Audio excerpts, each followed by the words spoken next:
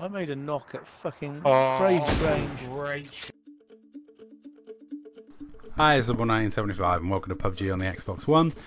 And today we're going to talk about coming close but not winning. These are three clips. Well, these are clips from three games. There was 2 seconds and a third here. And I got 4 kills in all of them.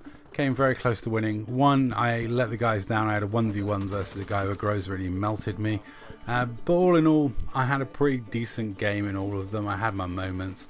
I got some crucial revives. I managed to get a few crucial kills here and there. You know, they were fun games, even though we came up just a little bit short at the end. And, you know, I don't mind that. I don't mind coming up a bit short at the end, getting out play, getting beaten. You know, there was one of the games we were inside the building and they just set up a really good ambush outside for us.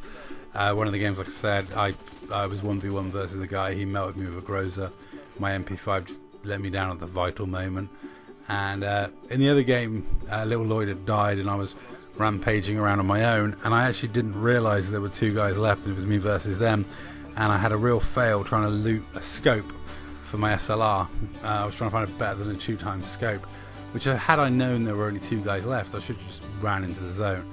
Instead I ended up melting in the zone and getting gunned down by those 2 guys. But that was like bad situational awareness. And like I said, I don't mind losing, I don't mind coming up a little bit short, because there's always stuff to go for, there's always things to be doing. You know, if you come up short, you can always be sort of happy that you got a few kills with a gun you don't use very often, or got somewhere towards weapon mastery. Thanks to the new unlock system, there's always some consolation in the game. And I'll be fair, these were fun games, even though we'd come up a bit short. Anyway, let me know what you think in the comments down below. Are you one of those people that really hate coming close but not winning? Or are you like me and not really bothered about it? Anyway, that's all for this video. Thank you very much for watching.